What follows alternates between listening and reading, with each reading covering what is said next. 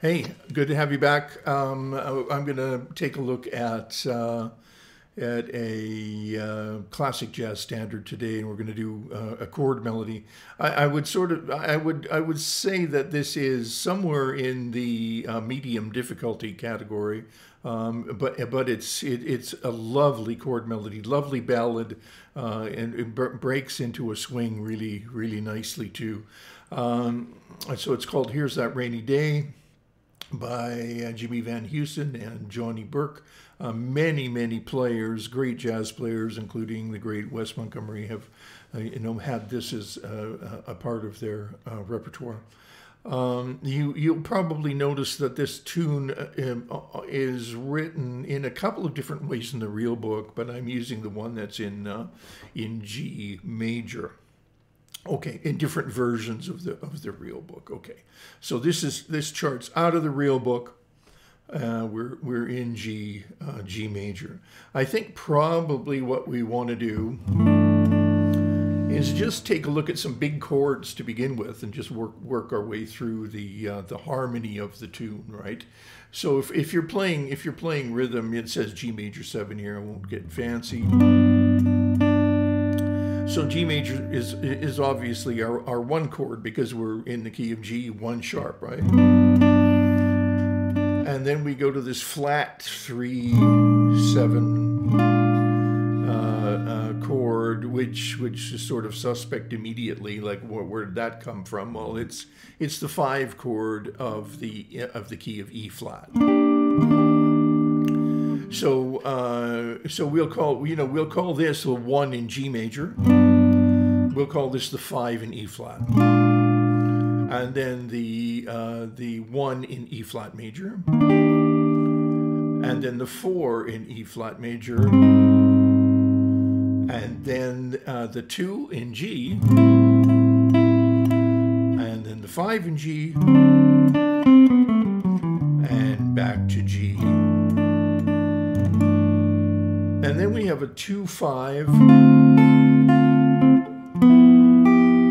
in the key of C minor in this case. But that C minor, I think it's called interpolation. The C minor is it's really the 2 chord in the key of B flat, and then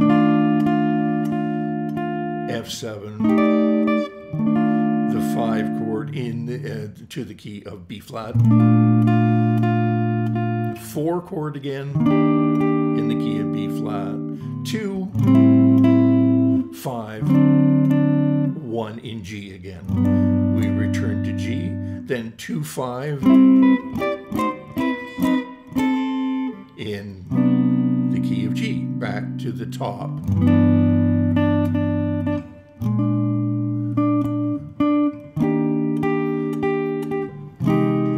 4 chord in E flat,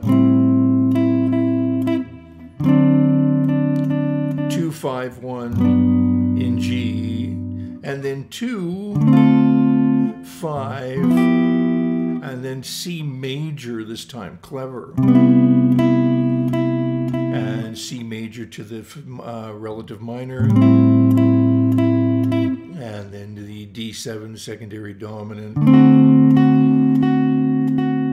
And then I think we'll call this the 3 in the key of G. We're sort of gently flipping back to the key of G. Let's just call this the 3 in the key of G. B minor, E minor, the 6 in the key of G, secondary dominant, which sort of wants to go somewhere else, but it ends up being the 2. It goes to the 2 chord, to the 5, to the 1 where we started, right? Okay. The melody, I'm going to integrate the melody into the chords, and the melody will become clear to you, okay? So let's start with the melody at the top. Here's our D. We have to read it an octave higher. I'll use G major 7. And then B flat, and then still B flat with a D on top. Okay, you don't necessarily have to play every single note, chord with a note, melody note with a chord underneath it, but you know.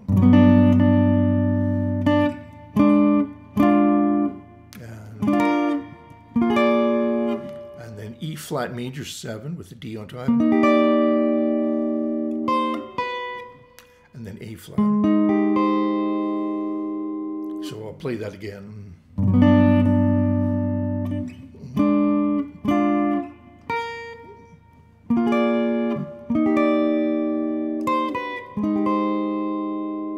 And then A minor with the D on top. Here's a root down here if you want it.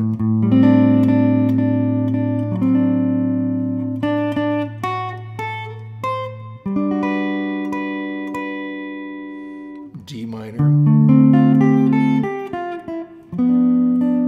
And now, when you get to a point where you've got at measure 7 there. Let me just get the pointer.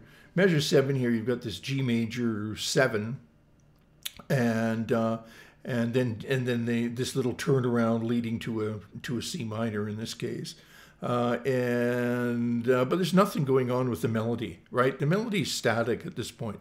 And so these are invitations for you to put in whatever fills that you might want to put in, because the melody has been stated. You've done your job, right?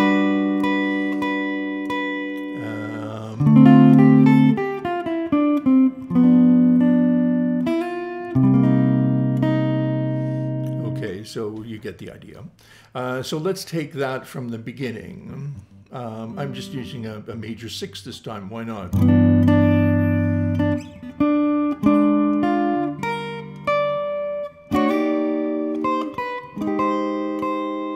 A minor.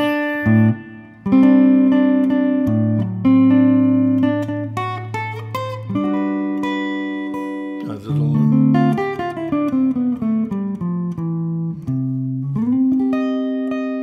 So there's my C minor with the E flat on top. And then an F7. And then G. Right, a little chromatic line.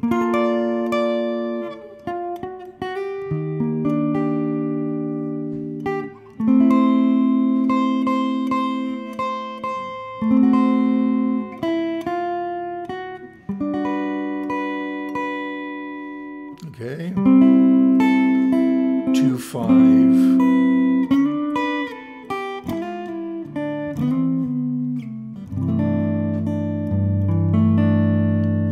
Back to the beginning.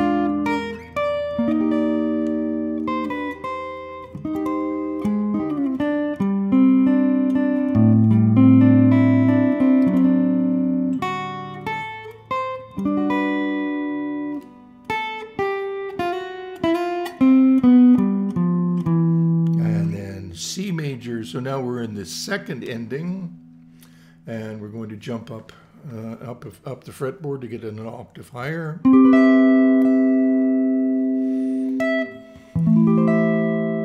So even though the melody note is the same up there, right? So I have C major 7, and then it flips to an A minor 7 with the same melody note. You'll want to make that change. It's a pretty change, but you just have to make sure that you. I'm just make the change smoothly, and then here, and then A minor down here,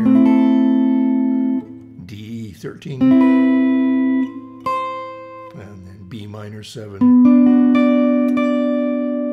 and E minor. Sorry.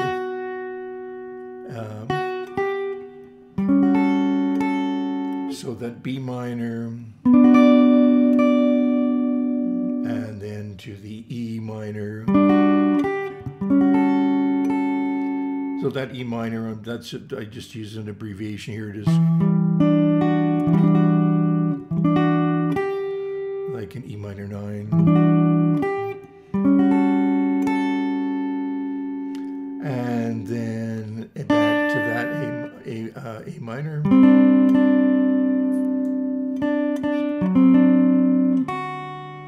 And then with the A on top. And then 13. And then G.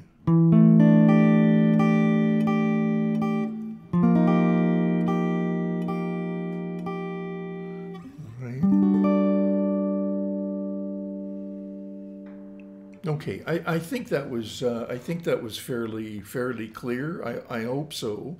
Let me just take it one time from the top. So we have.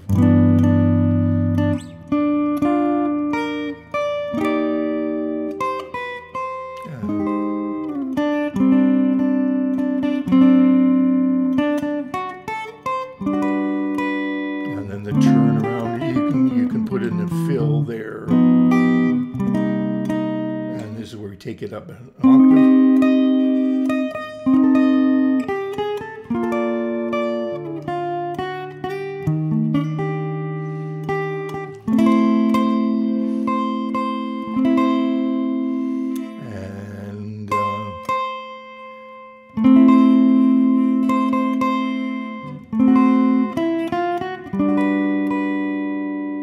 Turn around.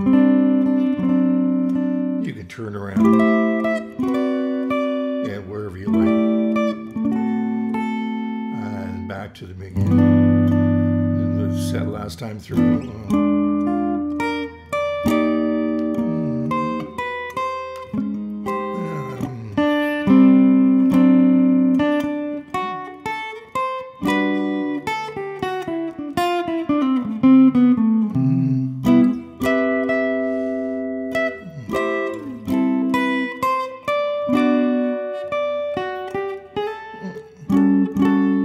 That's a nice 13 there.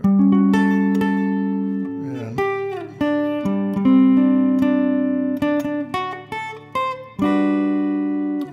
Let me see. There it is. And then here you can.